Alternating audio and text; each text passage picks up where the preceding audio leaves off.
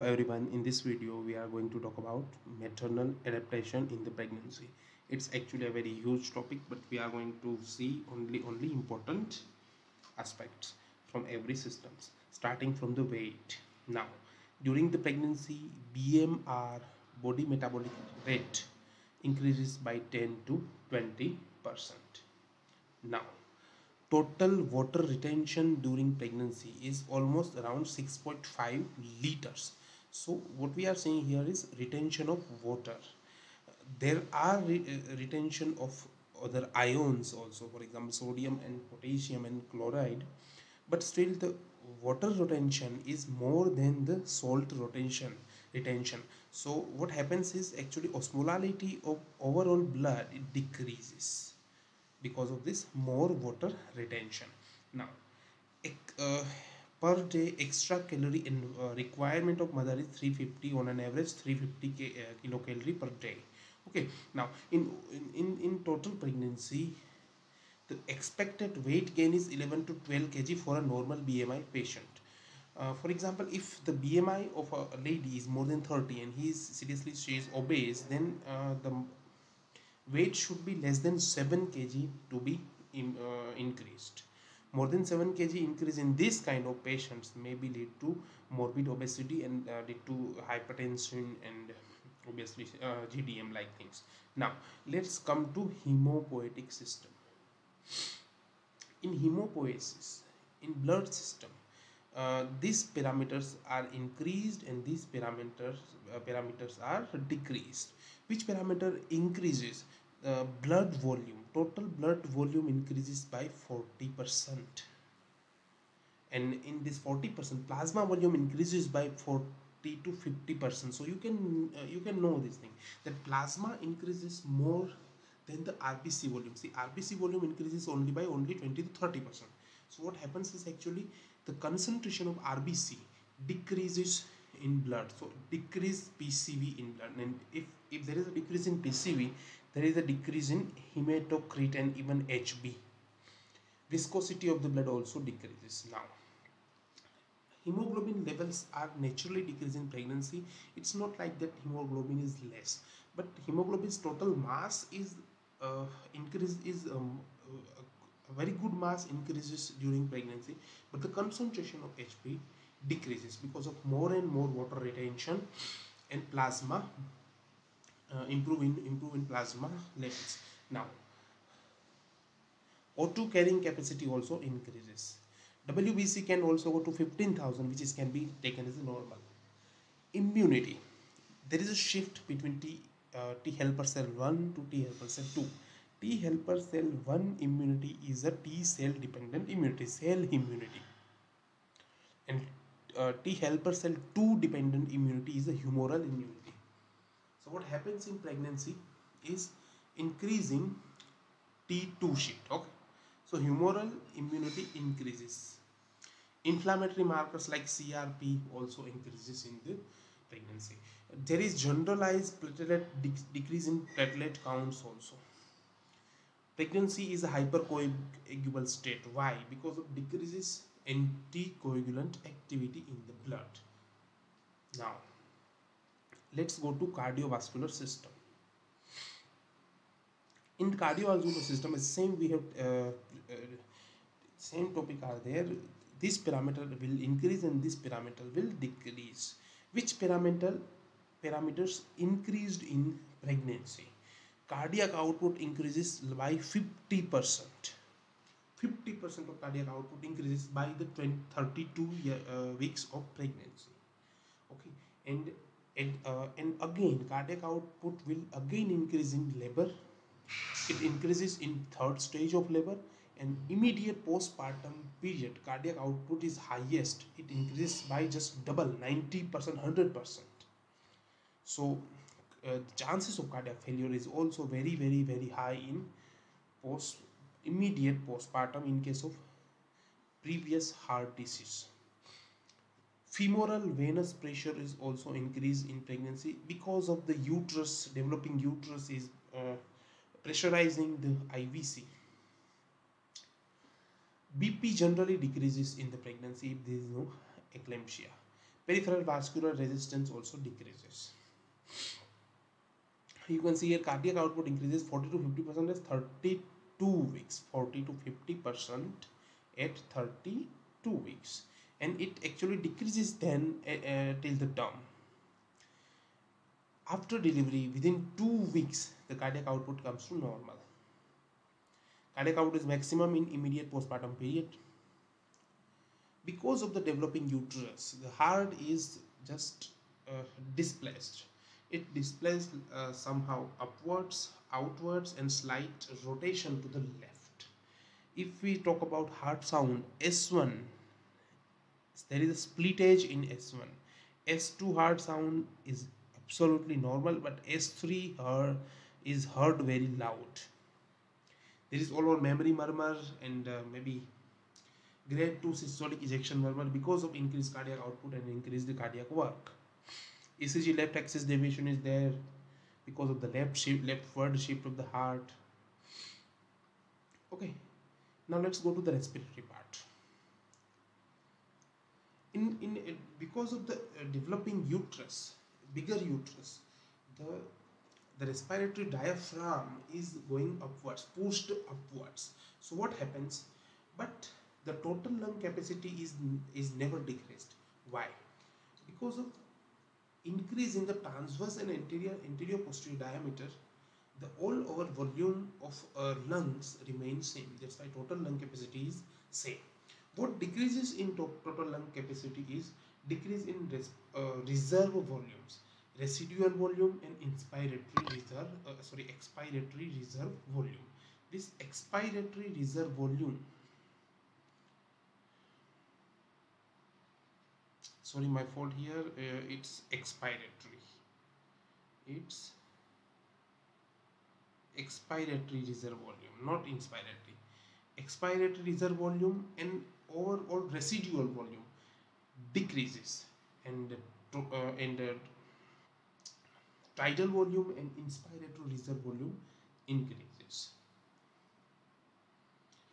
There is a generalized respiratory alkalosis, but the respiratory rate is never higher. Respiratory rate is constant. Now let's go to the renal changes. In renal changes, pelvicaal dilation is there because of the uterus, the pressure effect. It dilates the ureters, and the back force of urine will dilate the pelvic of the kidneys. Okay. Now, what things are increased? Renal blood flow increased by 50%. It's because of cardiac output. If the renal blood flow is increased by 50%, then obviously the GRF, glomerular filtration rate, is going to be increased same 50%. Creatinine clearance is also increased. Glycosuria should be there. What things are decreased? Because of rapid clearance, serum creatinine, urea, uric acid decreases. Plasma osmolality also decreases. Why? Because there is a retention of water. Now, very important thing, iron parameters. What about iron parameters? Two things actually increases in pregnancy. That is total iron binding capacity and serum transferrin. Both these things are increased, otherwise everything else decreases. For example, serum iron decreases, serum ferritin decreases, saturation also decreases, iron saturation also decreases. Now, let me talk about genital organs. When we talk about genital organs in these things, we talk about vagina, uterus, like this. So in vagina, the mucosa is edematous, more vascular, and bluish hue is there. So it is so the sign, Chadwick sign or Jack-Weber signs is seen. Now, in uterus, we have the comparison of non-pregnant uterus and pregnant uterus. In non-pregnant uterus, it is 70 gram of weight, while the pregnant uterus at term, it's almost 1000 grams, 1 kg, kilogram. The length of the uterus is 7.5 centimeter in non-pregnant state, 7.5 in non-pregnant state, but it is almost about 35 centimeter in pregnant state. The The capacity of the uterine cavity is hardly 10 ml in non-pregnant state, but it increases to 5 liters, 500 ml, 5000 ml at the term pregnancy. The shape of the uterus is also different.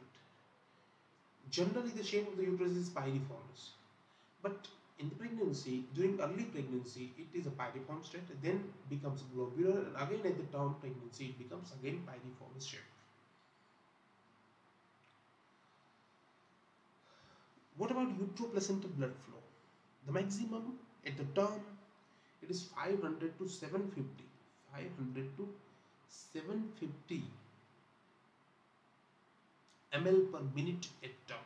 So it is a very high uterine blood flow at the term. So this is the reason of PPH if it is not controlled well.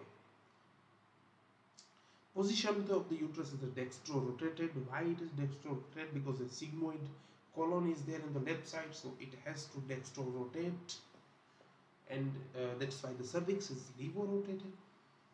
Braxton Hicks contractions. These contractions are this contraction occur in second trimester. They are regular rhythmic contraction. They are not painful. Remember, they are not painful. And the maximum pressure they generate is 5 to 25 mmHg, almost. This contraction, Braxton Hicks contraction, becomes more and more longer, more and more painful at the end of the pregnancy, at the term pregnancy, and they just convert it into the uterine contractions. Now the Ferguson reflex. Ferguson reflex is nothing but when you touch the uterus, when you touch the cervix, it sends the signals into the uterine muscle, and uterine muscle contracts. That is Ferguson reflex. It is seen there. Now what is LUS? LUS is lower uterine segment. Lower uterine segment is a segment of uterus in labor, in laboral pregnancy. For example, when the patient is in labor, if you see the uterus, the lower uterine segment in which 70% of the LUS made by isthmus of the uterus, while 30% of the LUS is made by cervix. So if you see, the LUS is almost about 5 to 10 centimeter at the term.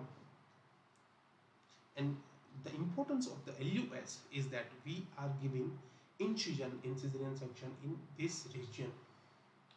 The cervix becomes soft, and that is called Goodell sign. Or bilateral ovaries remain silent because of there is a very less amount of FSH and LH is there because of the hyperestrogenic, hyperprogesteronic state. The pregnancy, that's why the FSH and LH are readily decreased in the pregnancy so that they don't stimulate the ovaries, so the ovary remains silent, hardly any follicle you can see. Breast generally size increases and tenderness also increases. From 16 weeks you can find some milk in there.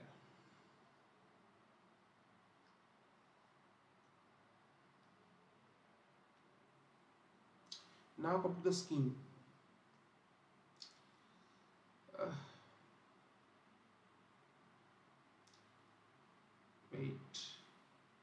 Okay.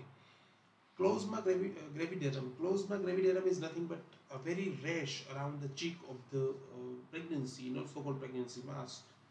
It's seen in cheeks, foreheads, like that, around the eyes, due to hyperestrogenic state, hyperhormone states. Linea nigra is a brownish black pigmented area in the midline of the abdomen. It looks like a very midline, blackish midline. It just disappears after pregnancy.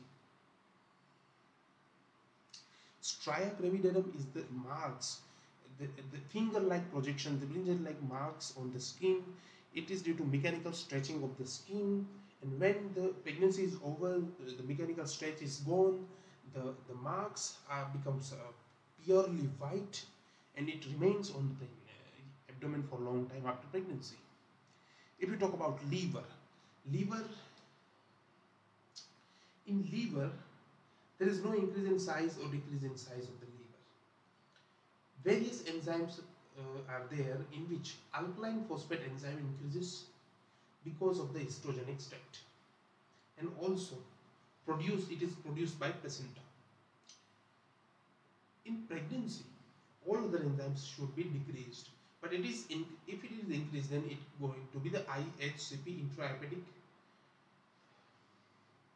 pregnancy cholestasis. Now, mild cholestasis is always there in the pregnancy. Let's come to the supine hypotension syndrome. When the pregnant lady lies supine, the uterus just gives a pressure effect on the inferior vena cava, and because of inferior vena cava is getting obstructed, the heart gets less blood return, so the cardiac output decreases, heart rate increases, and the symptoms of hypotension are there. So the all pregnant ladies advised to lie left lateral. Carbohydrate mechanism. See, the main food of baby, a fetus, is glucose. And in terms to get the glucose to the baby, the mother glucose level should be higher. And how this happens? Happens because of insulin resistance. The various hormones of placenta, for example HPL, increases the insulin resistance into the mother. That's why more and more glucose is available in the blood of the mother, in the serum of the mother, and that can be transferred to the fetus efficiently. One thing is very noted here is the maximum insulin resistance is at 24 to 28 weeks. So if you want to test GDM, diabetes in pregnancy, gestational diabetes, you must test the woman at 24 to 28 weeks. Now, there are no major changes in CNS, but yes, there is pituitary, the weight of the pituitary, the size of the pituitary increases by 100% because of repeatedly constant stimulation of the pituitary by estrogen and progesterone. The prolactin also increases in the pregnancy about 10 times, and this very efficiently